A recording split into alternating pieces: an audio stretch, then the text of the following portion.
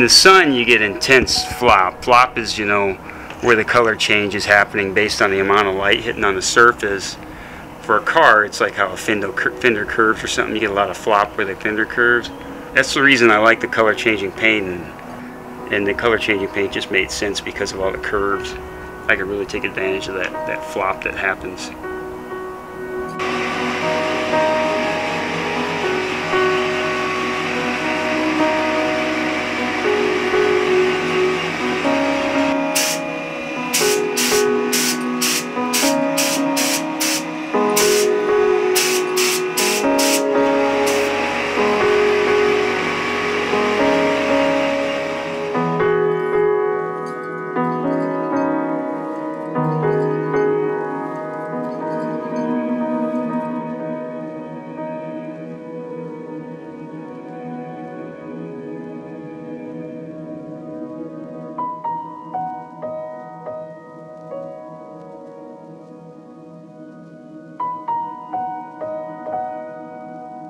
I don't really know where the initial premise for a lot of these were, where they came from. It's just a lot of playing in the studio.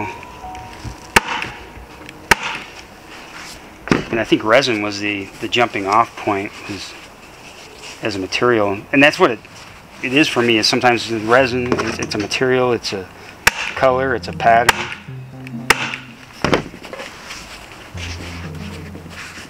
And then I just run. Yeah, after I get the form, this is more vertical, so it's I did kind of an upright, an apparatus through the middle of it. Then it's probably 3-4 coats of resin to saturate it, to get everything to kind of freeze in the shape. And then from this state, then I'll hit it with like a rubberized coat to seal everything. And then one more layer of resin, and then I'm ready to prime and paint. Right now it's going to be really rough, so I'm going to do a little bit of sanding on this one. I just want to get all the rough knobs off and then crisp up the curve, so when the paint gets on there you get a really good flop.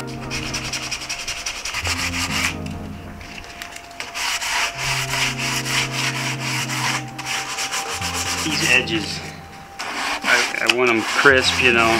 I want a nice clean edge, and now that I got this last coat of resin on there, I can get this edge nice and, I mean, that started as just a soft piece of foam, and now it's a nice crisp carved edge.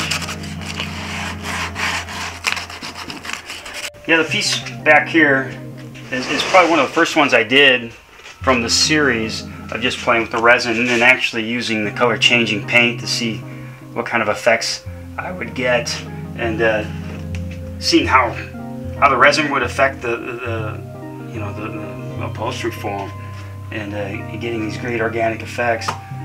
From this one then I actually did this kind of mint colored one where I was there's a lot more layers of that color changing paint with gold, and initially I didn't really like this, and now it's one of my favorites. The gold really pops on it. It's just it's not as in your face, it's more subtle, and I really love these pools that end up happening and how this kind of subtly just sneaks in and out of those pools in terms of the form. Continue to play with that. I love this little ridge too on this one. Then this kind of root beer colored one. You know, when you're working with color changing paints, you don't really officially know what the effect's going to be, and this when it's in the intense sun, it's bright red and gold, but when it's all neutralized, it's kind of this root beer color, which is kind of interesting. But you can already catch some of these great flop effects that are starting to happen, the golds that are starting to come out of this. But then from here I actually started to kind of play with these smaller ones, which I really love because I can get so much, I don't know, interest out of them in such a small sort of package, I guess. And you get a lot of color change with these because they're the changes, the loops are much more intensified. This was the first one I think I did that was a smaller one with these kind of bigger pieces coming off. I love these edges that happen.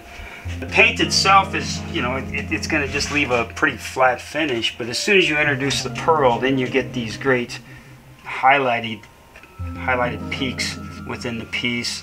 And I'm going to continue to play with that. These, I feel like they need probably another coat of pearl to just intensify that effect a little bit more, to make it really feel modeled and sculpted. The cool thing about resin is that it can capture something in transition, right? When something's going from one state to another, and it'll freeze it, a lot like architecture.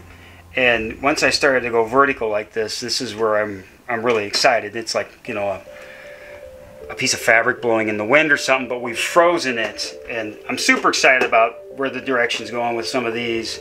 Yeah, these original ones, I feel like they're more in the context of painting. That was kind of important to me. That's why the square format, putting them on a panel, and they're, you know, they have that ability to kind of blur the lines between painting and sculpture, which was important to me.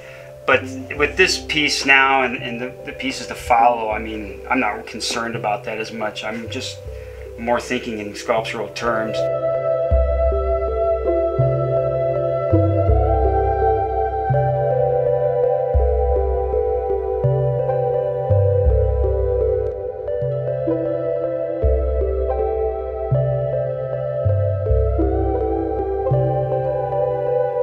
Yeah, this one in particular is a paint called Twisted Guava, and it's one of the more expensive color changing pigments, and it just has intense flop from green into violet into golds, and at the same time it's got just a little bit of flake in it, that little bit of sparkle, and it doesn't take much to get that crazy intense flop out of it.